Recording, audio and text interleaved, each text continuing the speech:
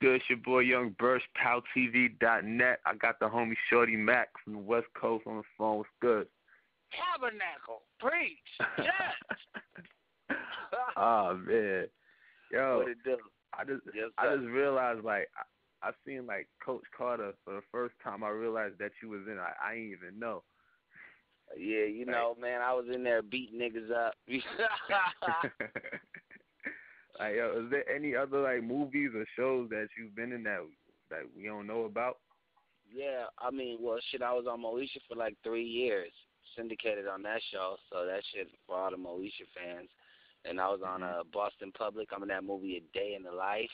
I played on Lincoln Heights before. Shit, I was on Your Mama, that one show, Your Mama, on MTV. Yeah. Shit, I got my own movie called From Welfare to Millionaire.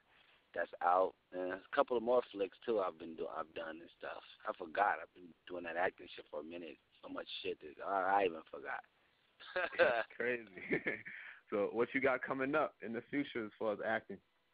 Well, you know, I'm just going to pursue this reality shit for a minute. I'm trying to get my own show. I mean, shit, acting is great. I love having to read a script. I love when somebody give me a script and, you know, I'm getting that scale, that SAG and that after check.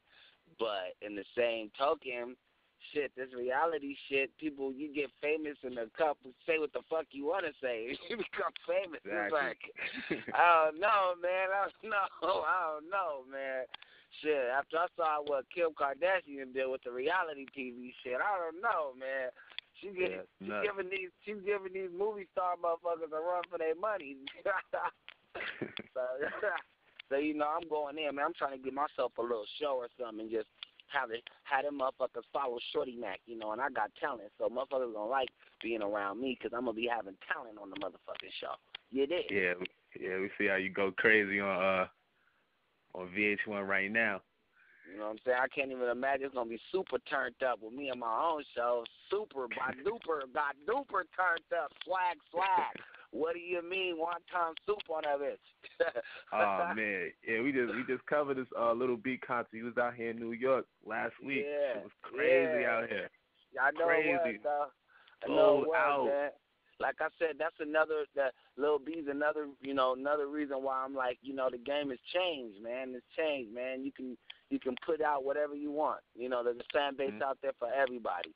We used to not have that, though, back in the days, man. You used to have to walk a certain thin line, and that was the fan base, the same recycled fan base. Now, I mean, with this social media network popping, I mean, there's fan bases, there's fans that people didn't even know.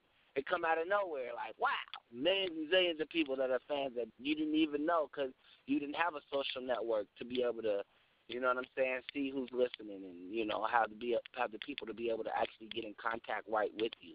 You know, you had to go through a machine and all kind of stuff, and there's nothing wrong with the machine. I love the machine.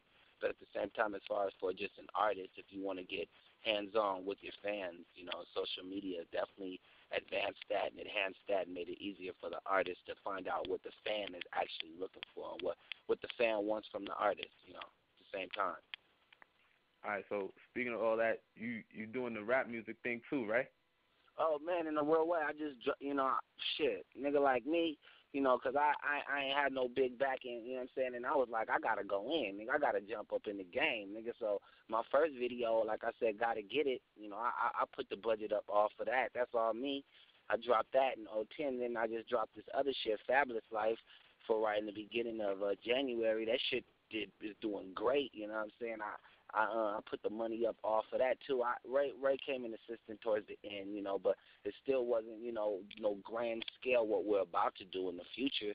So, but I just had to go on and get my feet wet and let the people know that I'm out here. So, you know, I'm not also a rapper. I'm also on the business side too. I'm marketing and putting my shit together by myself with Aaliyah's assistant, Aaliyah Cruz from The Door, and you know. You seen her on the show, too. So with her assistant, you know what I'm saying, and the knockout behind me, I'm just stepping into the business aspect as well as the musician's aspect, you know. That's why people are able to see my music and actually see a visual because, you know, I'm stepping up. And that's what you got to do.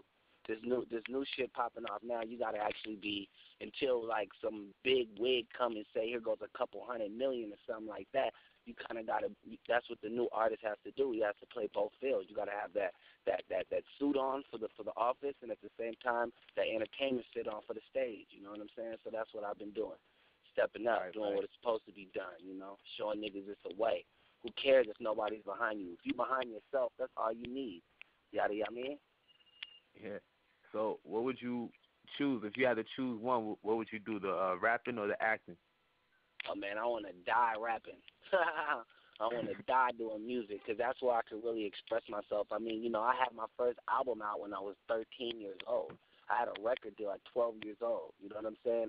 My first video came out at 13. That's right when I met Ray. So, you know, I've been doing this for a while, and if it wasn't for the music, I wouldn't have even been able to step into the other aspect, which is acting and all that other good stuff. That's just that's the extra benefit that came from the music. So, you know, music's my first passion. You got like old tracks and old videos out there somewhere.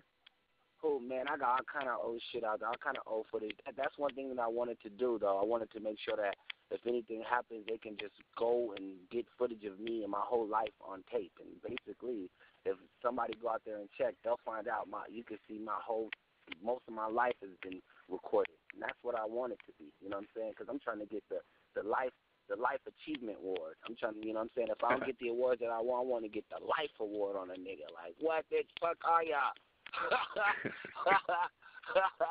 I went out, nigga, Scarface and niggas. I did it. Yeah, man. So I'm in it to win it, man. This game right here is all about longevity. So, you know, I got a lot of tricks up my sleeve to hit these niggas up in the head, you know, to stay right on track, positive movement. You know what I'm saying? Swag. Get it. All right, so, like, who you listening to right now in rap? I'm really listening to, honestly, man, I'm listening to a lot of myself. You know what I'm saying? I'm listening to some Gucci, you know, like always. I'm listening to that old Chronic album, you know what I'm saying? Because I like that type of music. You know, I'm listening to a little bit of Drake Izzle, you know what I'm saying? I'm listening to some Weezy, you know what I'm saying? And of course, like I said, myself overall, some Tupac. That's about where it stops right there. You know what I'm saying? Oh, Biggie. I can't forget Biggie because I do have Biggie on my disc changer, so I gotta give it up for Biggie. Don't Biggie. Yeah. All right, so your name is Shorty Mack, so yeah. Obviously you got a thing for the ladies. Yeah, so, yeah. What was you about to say? What you about to say? Oh yeah, 'cause people be getting they be asking like, why you say Shorty Mack? 'Cause see, this what happened, man. When I was young, all my life I've been getting at the ladies, and I was getting at the older women when I was hella young. Like a nigga like me was wearing a suit to school. I've been pimping since pimping was pimping. So anyways, you know, the OGs saw me and they was like, nigga, you getting all the shorties, you macking all the shorties, you was a little Shorty Mack. So I need to put that out so they understand I'm getting all the shorties. So that, you know, so people don't get it twisted. Because they be like, what is show? You not show. Listen, stupid. Just make sure your woman ain't left alone. Because you'll understand what Shorty Mack is about. You did. So what ladies out there right now in the industry would you like to mac? Well, you know, I'm into making stars. So right now, I'm trying to make my chick right now, who I'm talking with, our little, you know, Aaliyah Cruz. I'm trying to make her a star. So I'm trying to make stars right now. You know what I'm saying? I've learned from the best, man. Ray, he told me you got to make stars. You don't date stars, you make stars. So I'm trying to make a, you know what I'm saying? So I'm working on a project right now, which is Aaliyah Cruz. I want to see her blow, and then that's about it. You know what I'm saying? I don't see nothing out there for me right now. I'm into making them. You know what I mean? All right, so I was talking with my homies. We saw the show, I think it was last week, where it was you and Ray J, and you was like sitting down and giving him some advice. Yeah. And I kind of wondered if this was real because I know Ray J is a Mac too. Well, he has the Mac gene in him. So when you told him like, yeah, you gotta just bang her out real quick, I was like, yo, I know he knew that already. Did he know that already, or did he really like take your advice? Well, sometimes you know things and you just got to be reintroduced to the facts that you know. So, sometimes you know stuff, but you forget you know it. So I'll leave it right there. You know what I mean?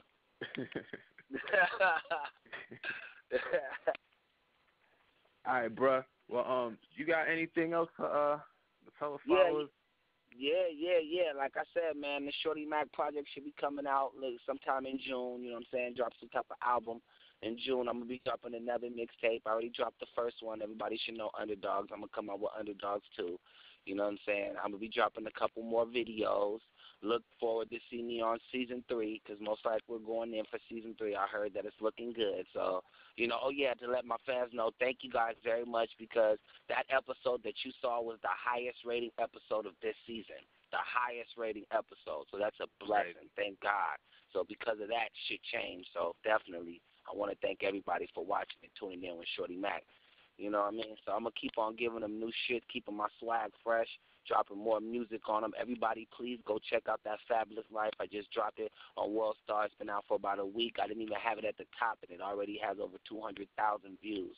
You know what I'm saying? And that's a blessing because a nigga like me, I ain't got no major support right now. And hopefully, God's great and everything's looking good. In a minute, I'm going to come back on this same station and be like, hey, I signed a major, as well as Knockout. But Knockout and Shorty Mack also has Won't-Be Won't, just to smack a hater in the face real quick. You know what I'm saying? And that's about it, nigga. I'm on ultimate grind mode. You know what I'm saying? Nothing's going to change. I plan on staying in your face like some shit you ain't never even witnessed. So... Real talk. Real T. That's the new one. Real T. All right, bro. We're going to hit you up on Twitter with the interview. Yeah, definitely. Definitely. Everybody hit me up at I am Shorty Mack at Twitter. I am Shorty Mack at Twitter or my website, wfshortymack.com. That shit's blowing up. You know what I'm saying? Thank God. Go get all my shit off iTunes. Got to get it. It's on iTunes right now. Fab Life is on iTunes right now. You know what I'm saying? Keep supporting Shorty Mack, a nigga like me. You know what I'm saying? You going the right way. Represent with a nigga like me because, baby, we ain't going to stop. You know what I'm saying? Till the wheels fall off. And even when they fall off, I'm picking the car up and running with it like Flintstones. You dig? Oh, boy. Holla at your boy. Guala. All right, bro. One.